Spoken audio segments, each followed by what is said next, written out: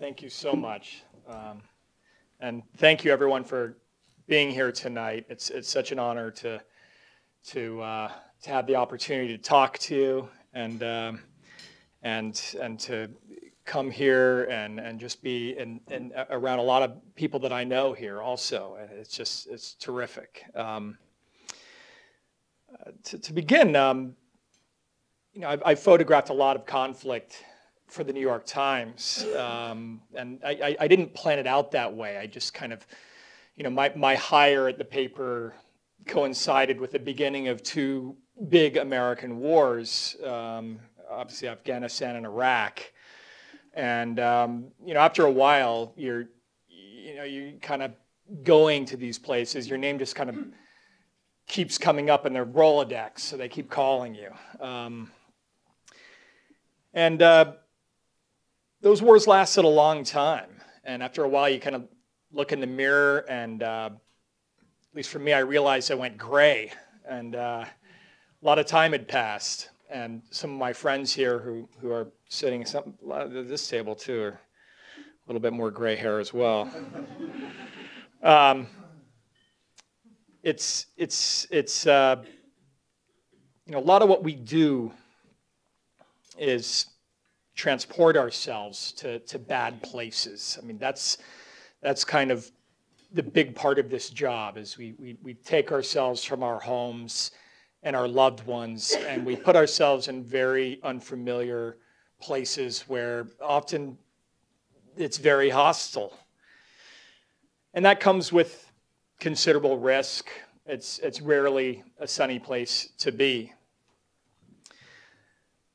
Other people in this room, I know I'm not talking to rookies here. You've all done amazing things with your careers, and a good number of you have taken risks of your own.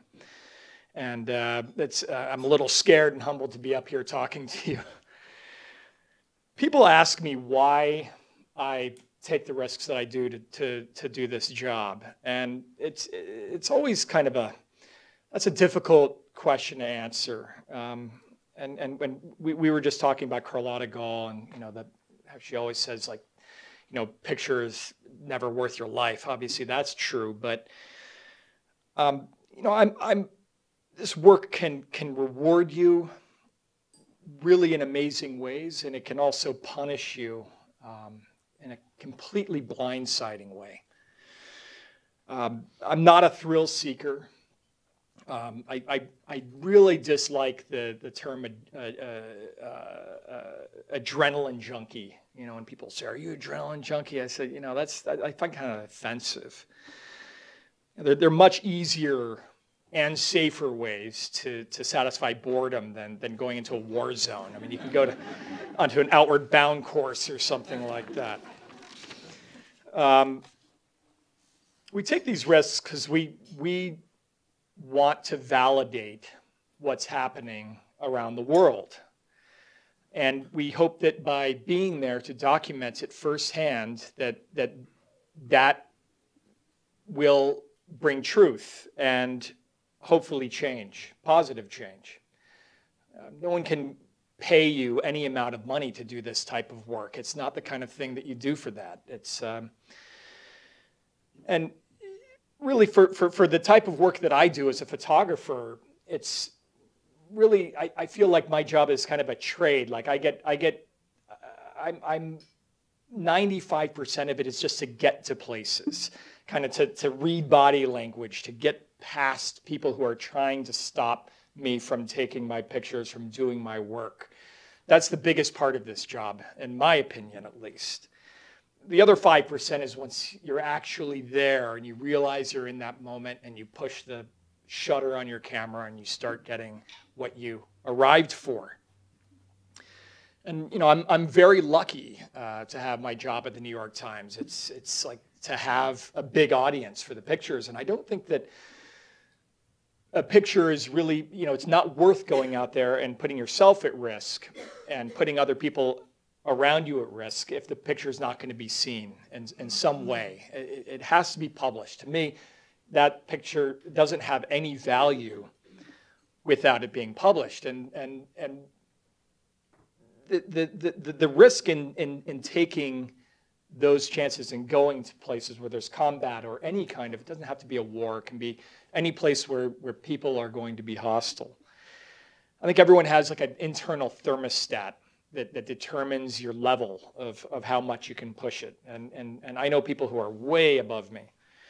Mine sways a lot. It goes very, very much in two directions. In the case as you were talking about Westgate Mall, I'm going to show some pictures, and everything I'm going to show you tonight is really recent work. I kind of wanted to show you stuff that's been happening in my life recently.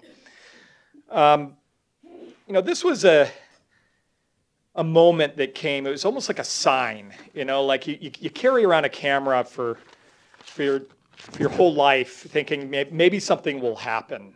In this case, it did. This is where I live in Nairobi, a big shopping mall that came under attack by Somali militants, Al-Shabaab. When I first arrived, it was really, it was immediately clear there was something very bad happening inside. All these people were running out. It was very disorganized, and a lot of people had been, it was clear within just a few minutes that people had been shot. This woman in the center actually died not long after this picture was taken. She seemed fine. She's injured, ran past me, but there was no facility to help people. There was only a couple of ambulances, and people were literally bleeding to death on the sidewalk. One of the problems of being in a place like Kenya. As I kind of approached, it wasn't an immediate decision to go inside the mall. There was so much going on outside, and bodies and injured people and emotion, but really, I could still hear gunfire inside, and it became clear to me that the real story was inside the mall, and I saw an opportunity to go in. And it was really one of these moments that I thought, what am I doing? There's a lot of gunfire still happening. You can see here in the foreground, a man's been killed, a lot of bodies around, and very disorganized. This is a place where the police and the military are very undertrained. And it was gruesome. These photographs, they're not easy to look at. But, this was mass murder, mostly headshots, women, children. It was pretty amazing. We were talking about this picture before. Something is like you never get that happens as breaking news happens around you, and you never get to actually know what happened to people. It's very hard to follow up. And this woman is laying here with her two children. She laid there for 4 hours. And the strange thing about this mall is that there was this music, the mall music, continued to play. And she sang those songs to those kids and had to keep that little boy calm for 4 hours while people were literally getting killed around her. She got in touch with me after she saw some of my pictures run, and I actually had a video Skype talk with her. She was on her iPad with her husband and her family, and I saw these kids running around and playing and having dinner, and it was just so great to be at something such a tragedy, and then to have actually one happy story at the end of it. It was difficult to work there. Constantly the police and military kicking me out, getting back in, worried that my discs would get taken away. But it was really, for me, this one of the things that I was actually thinking about while I was taking these pictures is that this is not only just about what was happening, another African tragedy, but these mass shootings. You have Sandy Hook Elementary in Connecticut, and a tourist island in Norway that is attacked. These mass shootings that really tap into the fear of all of us and can happen anywhere in the world. and no life is worth any less than another. I was really, we hope to learn through our peers about how to become better journalists, how to, in my case, how to operate in the field and stay safe and alive. I was really fortunate to have Chris Chivers by my side, better part of the last 10 years. That guy is like the closest thing to a textbook education on surviving in a war zone. I'll always be indebted to him for that. And it's hard for people who don't have that, who whether they're freelance or just don't have that buddy system to bounce off of. One of the places that really allows you to gauge the type of risk that you take is Gaza, where I was this summer. This is a place that's always been very dear to me, as far as, anytime something happens, I really do my best to try to go. It's a place that you can work with an enormous amount of freedom. It's small. It doesn't take very long to get to places. People are brave, the drivers, the translators. They've grown up with this. It's really represents everything about what a photojournalist would hope, as far as a place that you can cover and make decisions in the field to how far you want to push it. I had been there the year prior to and conflict that I thought was bad, but was very much not as bad as this one. This was really, really pushed it. And I had a different feeling this time around. I felt very angry about the amount of civilian casualty I was seeing, especially children. And I found myself, I'd go to the morgue and they'd pull out another tray with 3-4 kids on it. And I almost just didn't feel like taking pictures. It was like I was more disgusted than anything else. It's like, are these pictures making a difference? One day I had been out working, shooting pictures like these. You go out early in the morning. It's really routine. You go out, you shoot a funeral. You see what kind of bombings happened the night before. You go by the morgue. There is very much kind of like this strange routine that happens in places like this. I'd been out in the morning, and I went back to my room with my driver, and having a Coca-Cola, taking a break. It's very hot out. We heard a large explosion just outside my hotel on the beachfront, and I looked out and I saw smoke rising from a seawall, and a group of boys running across the beach away from it. A rocket had hit on the beach. My immediate instinct was to grab my flak jacket and cameras and to rush out to see what happened. And as I turned to grab my equipment, another explosion, this one closer, cracked outside the window. When I looked out, those very boys that I had seen running were all dead, just lifeless on the beach. My driver started just screaming uncontrollably. We ran down to the edge of the beach, and I reached the sand, and that's kind of like where my thermostat said don't go any further. 2 big rockets had already hit in a big open area. And it was strange because there were no people out there yet. It was very quiet. And that's one of the things about combat that, unlike, a lot of you have experience in this, but it's never kind of what you think it's going to be like, the sounds and the smells. This point is very quiet, and a group of people came. They rushed out onto the beach, and that's when I joined them. And they, scooped up these lifeless boys.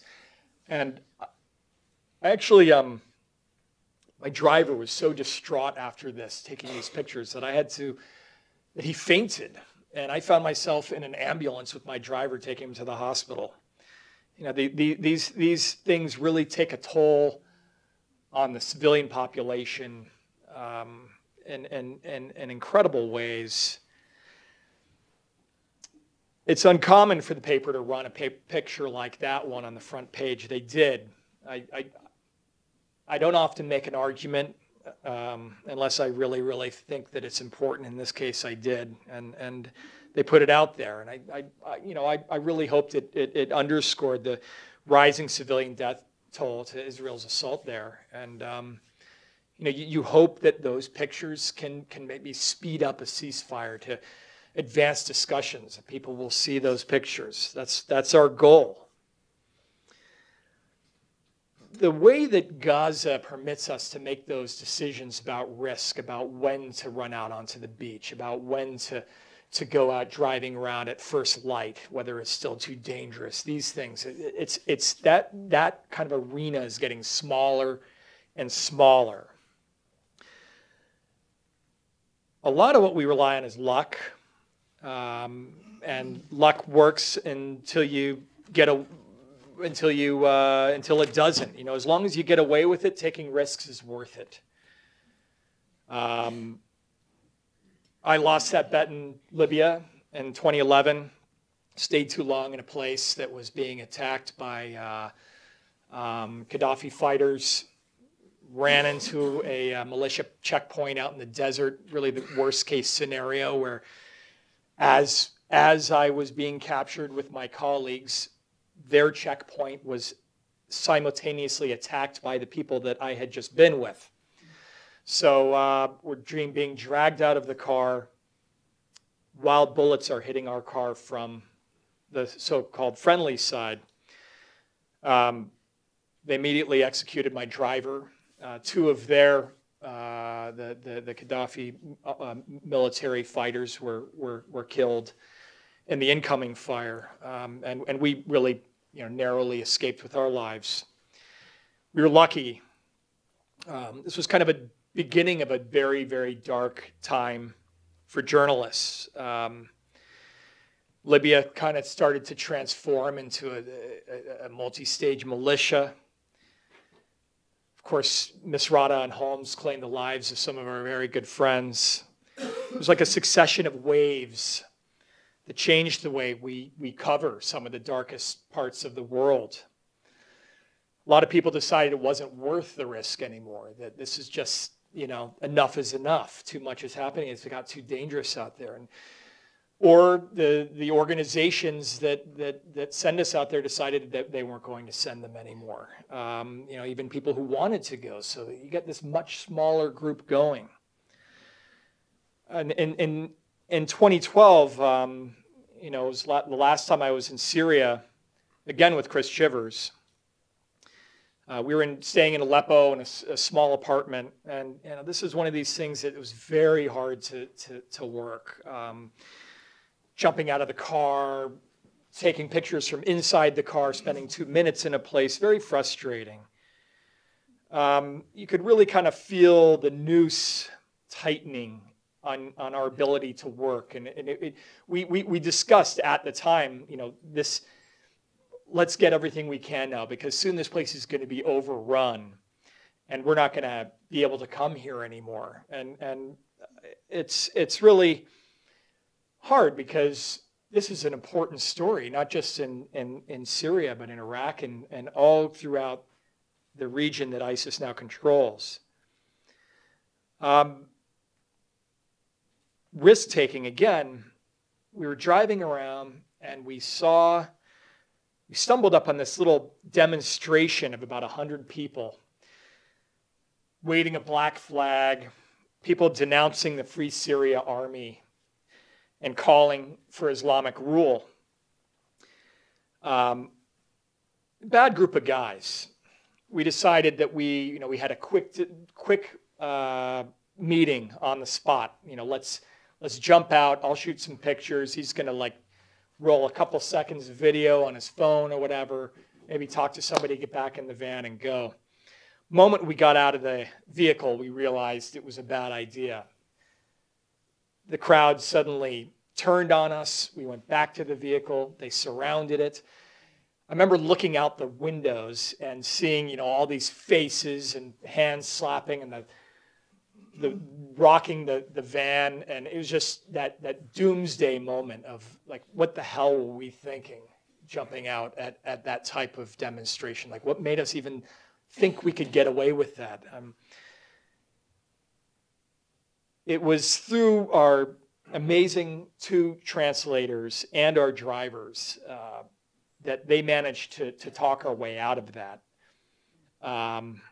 And I just couldn't believe it, because, a guy got in our vehicle with a gun and demanded that we go to what he called their base for questioning. And we just knew that we would never see the light of day again. This is the one picture I took at the demonstration when we got out before the crowd suddenly noticed us and turned. Others have not been so fortunate as us in that situation there. We've watched helplessly as fellow journalists, have been very publicly executed. And these, displayed on the internet, this fear campaign has worked. It's not only terrified journalist population, but an entire region of the world. John Cantley is continues to be used as this kind of puppet journalist, masquerading as a news broadcaster. Drone camera videos, I'm sure you've all seen them. They're very slick. And we have to ask ourselves, what we are accepting as news. We're not able to go there. The New York Times doesn't go there anymore, to Syria. How can we accurately report on the ground without correspondents walking through that territory, collecting shell casings, studying blast patterns, having that amazing kind of photographer, correspondent team that creates such rich journalism that comes back to the readers and in a way that is just the most valuable way. Do we rely solely on local contacts to do that? That can work. There are some amazing journalists there. There was unfortunately for photography, there was a teenage Syrian photographer last year. They think he was about 17 years old. Many argue he's a lot younger, who was shooting for Reuters. He was killed during a battle for a hospital. And Reuters came under a lot of criticism about what allowed them to be employing somebody, without proper training, sending basically a child up into frontline war. So that's the problem that we face today. And we're not any longer deciding, like, do we go down this road or not? Or should we go to that hospital or not? We're deciding whether we go to entire regions or entire countries anymore.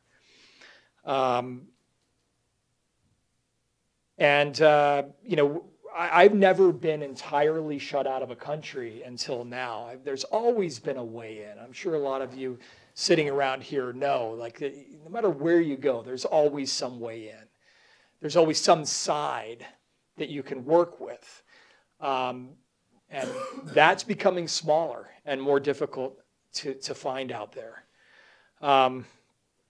So we're kind of entering a different era in that type of journalism, and that would be something I hope that we're now going into a Q&A, but I